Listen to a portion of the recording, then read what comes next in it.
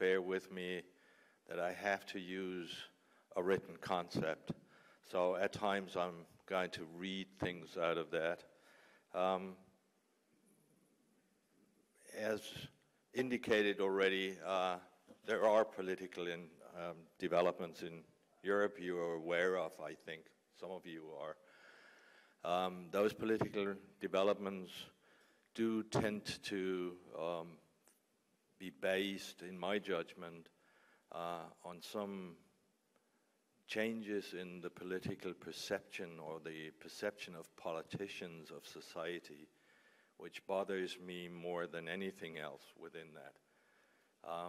This is based very much on the difference of two legalistic aspects.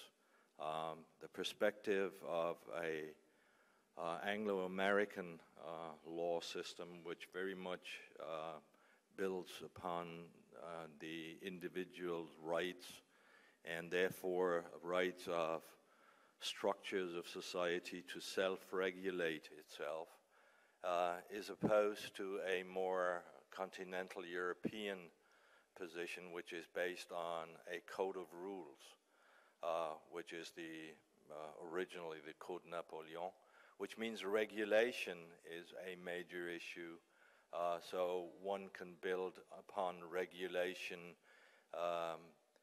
the new developments. Now, quite logically, that means that if there is any change in innovation or any change in technology, you have to change the rules. And as a result of those changes of rules, you suddenly are changing the total legal structure in a legal system. The result is that you are constantly changing the security for business in the legal environment. Based on that, we're facing now a second effect on that, and that is that suddenly those two systems are increasingly mixing because the influence on legal aspects, the intention of large global corporations do impact on those systems as well, and as a result of that, we are seeing a highly insecure environment about legal elements. That is the major reason why some of the changes that we're seeing in regulation, in my judgment at least, are facing our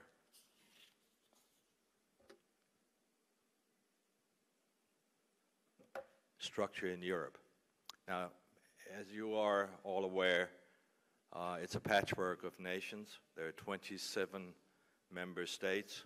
There are 23 languages. There are 500 million people. And there's one currency for 60% of them. And there is a substantial income of 24,400 euros per inhabitant, but it is spread quite widely. It is spread in between 250% of that amount to 40% of that amount, which means that we have quite a disparity within Europe itself.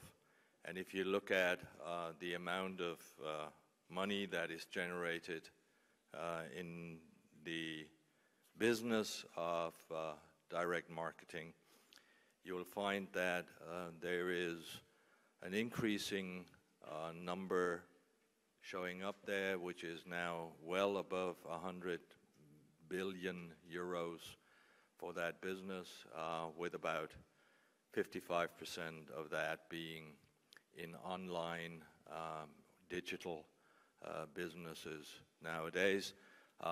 Both sectors, offline and online, are actually growing, but online is outgrowing by far the investment levels.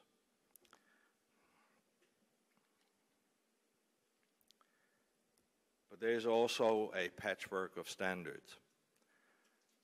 There is a major difference in standards, and the standards difference are developed or have developed over the last years because of a form of differentiation within the EU, which is differentiating between a directive from the European Commission and a regulation of the European Commission. That becomes important because a direction gives a set of rules to be adopted by countries, and these adoption can, or that adaptation can vary quite heavily. So we have the patchwork on data protection and privacy for quite a while, and the special regulations on national levels then sets a quite different level of importance to the data protection and privacy laws. Did do that, and as a result of that, the European Commission came to the conclusion that they have to rework that part. Now, why did they have to rework that? I think there is an element of innovation in human beings that are looked at, can be looked at as a life cycle, but not so much the life cycle of the innovation itself. It's the life cycle of us being confronted with innovations. And my daughter basically defined that in a way that I found quite interesting. She said, anything in technology that is there when we're born we think is normal. Everything that comes up as an innovation when we are about 25, we think as being sensational. But everything that appears once we're 40 or plus, it's something like almost fatal. And I think there is some truth in that. As far as politicians are concerned, they are mostly over 40. So they were confronted in a situation where in the years since 2000, basically social networks grew up and became very important. And as a result of that, all regulation work is a post-effect work, which means they suddenly realized that their old structures of directive did not work anymore. It did not include the major changes in developments of technology. And so as a result of that, they redefined e-privacy, and they redefined data protection as a major element of new laws to come. So as of the 25th of January 2012, the Commission then finally did propose a new set of regulations for data protection. Now, in principle, one has to understand that any regulation that is put forward has to go through a major analytical approach, a political consultation at various stages. This is because those regulations are directly applicable. So there is no implementation into national law necessary, which means they become law in all member states. And that basically says if the moment the proposal would be adapted, 2 years after, it becomes automatically national law, which is under the current intentions of the European Commission, uh, 2016. The one key question then is, will all the existing national laws become obsolete? Because they very often cover more than just data protection issues, and therefore they are interlinked with other laws in the country, which means there's a whole major political process necessary to come up with a reasonable legal structure for all of Europe. But nevertheless, this is what the objective is. Now let me talk about the aspects of the reform. And there are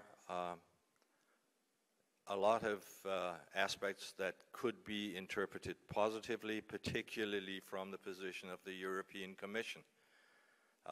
First of all, the individuals will be put in control of their data. That's the objective. The second is, and that is the concerning part, one of the concerning parts, is data protection rules will be adapted to digital internal markets. The harmonization, which is the third key element, are supposedly bringing 2.3 billion euro savings, and the simplification another 130 million savings. There is one element in there which I am very concerned about, is there is more independence for data protection supervisory authorities. Those authorities are not elected. They're imposed, and they are heavily dependent on the EC Commission. The EU, excuse me, EC is the old terminology, EU Commission. Thereby, the Commission itself, who is instated, it's installed, it's not voted upon, it's not elected. There is an institution that is setting its own rules and can apply those rules by, and invigor those rules by another element that is not elected, which I think puts some question marks on the democratic process of that. But there is a one-stop approach for data protection within the European Union, which is claimed to be the case. Now, when you come and look at that, you suddenly realize that those one-stop data protection only applies to those who are in several countries. Now, most of the business that we're looking at is still a smaller and medium-scale business that is not necessarily at this point in time in various countries, most of the time one or two countries only because of the language barriers. So there is an issue of what those benefits ultimately mean. And then there is a more consistent application of the data protection law, which obviously is understandable if you do feel that there is a higher need of data protection. The last thing, however, is something that we all should be concerned about, not just in Europe. It is trying to set global standards for data protection. Now, all these objectives are more or less understandable.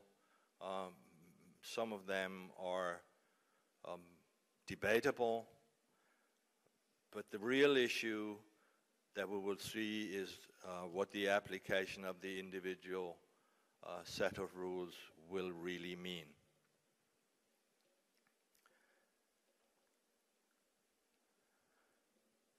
Just to quickly go over two elements in there which I already mentioned, and there is a data protection board which is really done by non-elected individuals, so it will be administrative. And then there is the rights of the European Commission, which would be included in that regulation, which basically, by the way, this is about 90, more than 90 different articles, 26 of which would be defined as being delegated acts. Delegated acts allows the European Commission to change without basically talking to the individual states or any other legal entity. It would have to be accepted in total by the Parliament and the Council of Ministries, but in principle that means there is an opportunity, and that's the stated objective as well. They want to be able to immediately change the regulation according to innovations or developments in data, in the data field, so they don't have to go around by writing a new set of rules, getting votes upon it, and then ultimately establish that as new rules. Those are a very concerning, generally very concerning element. Now, what are the critical aspects? First of all, there is the general explicit opt-in across all media. Now, this has been already, that was the original proposal before it was published, and the Commission itself, through some intensive talks right before Christmas of 2011, changed the explicit unlimited opt-in across all media because they realized that that is basically impossible to achieve, because there wouldn't be any opportunity to go in and ask for some opt-in to start with, because if you don't have an opt-in, you can't ask for an opt-in. So at the end of the day, you would have basically closed down all approaches by companies to any consumer, any customer.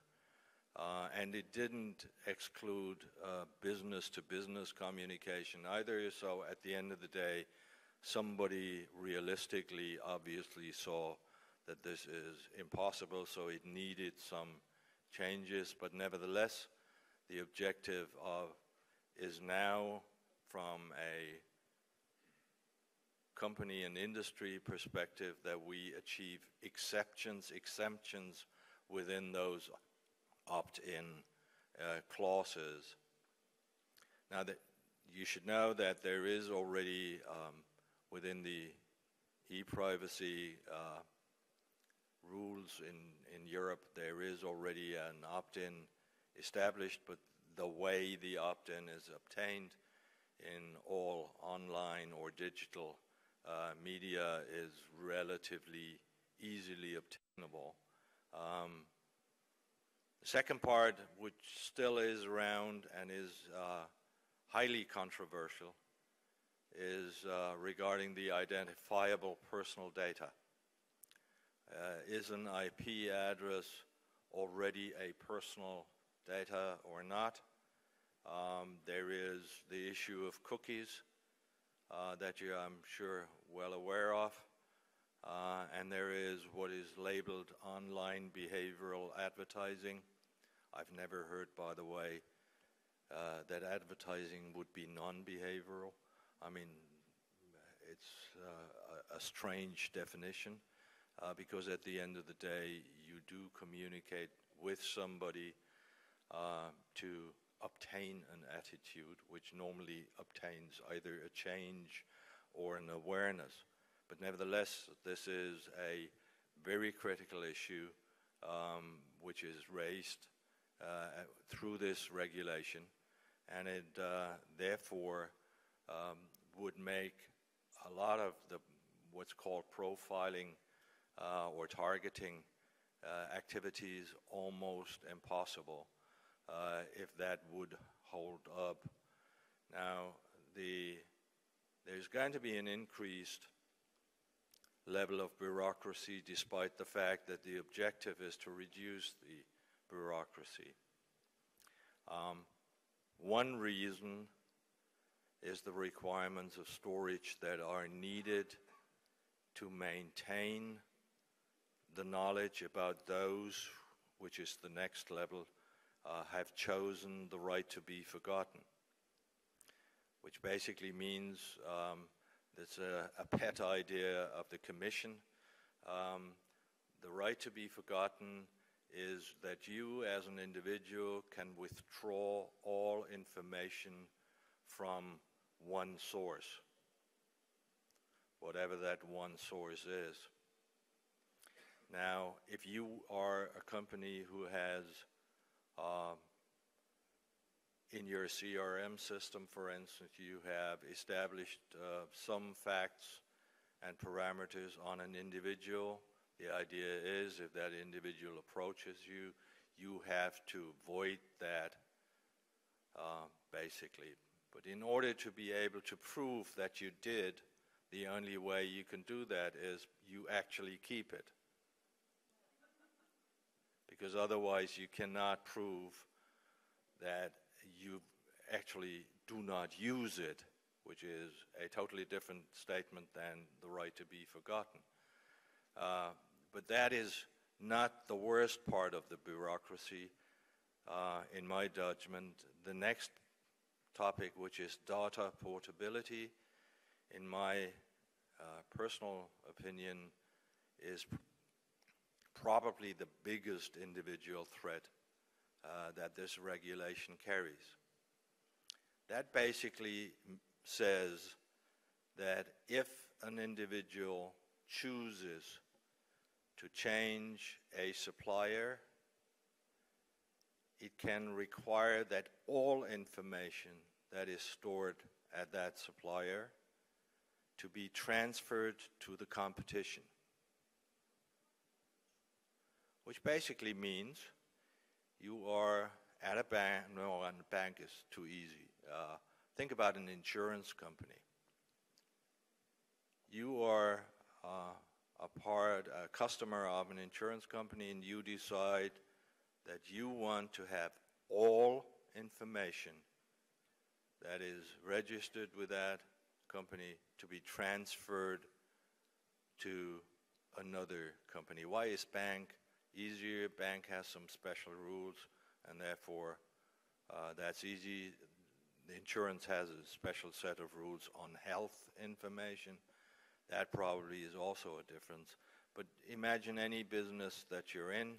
At the end of the day, you transfer all information, transactions, whatever happened with that customer, you would have to pass on to the competition. I mean, this infringes on so many other elements like right of ownership and elements like that. I'm not sure that the Commission will be able to keep that element within the proposed regulation, but nevertheless, the thinking behind it is the thing that concerns me most.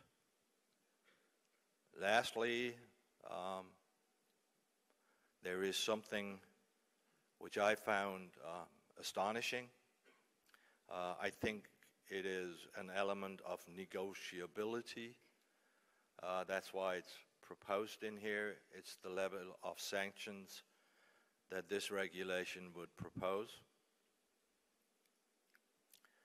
The level of sanctions of 2% of global turnover basically means the current hardest sanction level that is existing in Europe is under the German data protection law. It's 300,000 euros as a penalty for an infringement.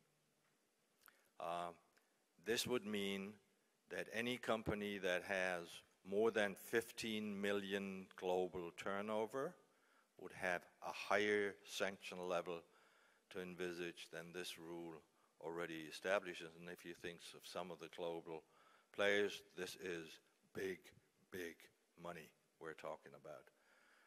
Now, to a certain degree, I think this is trying to put up the ante so one can negotiate a different level of sanctions.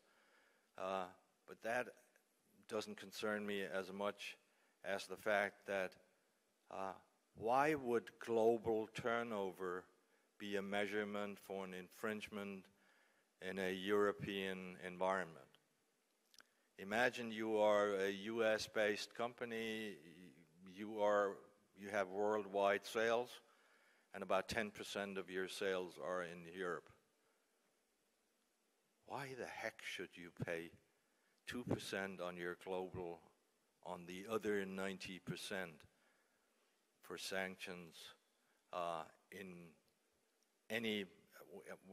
for a regulation in Europe? And that's where the approach to a global standard really starts to come up. The other element in there is the fact that if you are a manufacturer of games in the US and you have one customer in France, this is the one that you have to establish as a procedure on data protection, which basically means the sanctions you would get is for one individual. It's as simple as that, at least as simple as that in the mind of the Commission. Now, why am I standing here and tell you about those developments? I mean, first of all, there is a global implication in my judgment. Moreover, however, I'm thinking about what we can do. We could either do this, and this is, by the way, sand, not the cloud. That would be the ability to look through something, which would be quite amazing. Nevertheless, I think the issue is much more, or shouldn't we rather do something against that? And I think what I'm trying to make you aware of is that every single industry, every single company that has business in Europe or intends to have business in Europe, in fact, will have to be aware of the threats of that regulation. And in fact, what I'm asking for is support for those who lobby for changes in balance within that regulation, which we are continuously trying to do with all the European DMAs and FEDMA and an institution that we have established in order to broaden the neutrality vis-a-vis the political parties, and that is called the Data Industry Platform, which is an unstructured cooperation of interested companies and associations. What we'll do there is we will collect statistics of the data industry, which does not exist for good reasons. I mean, imagine your CRM system doesn't apply to the new set of regulations, or the set of regulations make it obsolete. I mean, it not necessarily would mean that you have to give up your CRM system, but you would have to adapt it, and you know what it means if you want to change the software accordingly. Millions and millions of dollars. Now, those who are developing CRM systems probably may see that as an opportunity to make money, which I understand, which I applaud, but why wouldn't you rather do that for something in a non-regulated world where the creativity of a better structure is the force that gets you up and running and doing better things? I think there's a little disappointment on my side because I am running now FEDMA, the German DDV, DMA, as well as the data industry platform for a year and a half, 2 years, almost 2 years now. And I am realizing that the hardest thing to achieve is actually awareness with the industry. Most industry partners do kind of lay back and say, wait a second, this will not come the way it is set out, there will be changes. And if I ask how should those changes come about, they talk about their own strong lobbying arm that will work. Now, having talked to a lot of politicians in the European Commission as well as in the Parliament, and I know from the Ministry Council that in principle you don't trust the individual company. You always think that they're looking for their own profits. So you need the neutrality of a heterogeneously set up structure that lobbies for with the arguments and for a more balanced approach. There's nothing wrong with empowering consumers, but there is also an important element of keeping the balance of the power of industry and commerce so we can prosper as democracies. If there are any other things you would like to know, here's one blog mentioned. I think you will be able to receive at the end all the presentations, so the elements that are on there are to your availability. And it's for me just to thank you very much for your attention and hopefully some support in the future.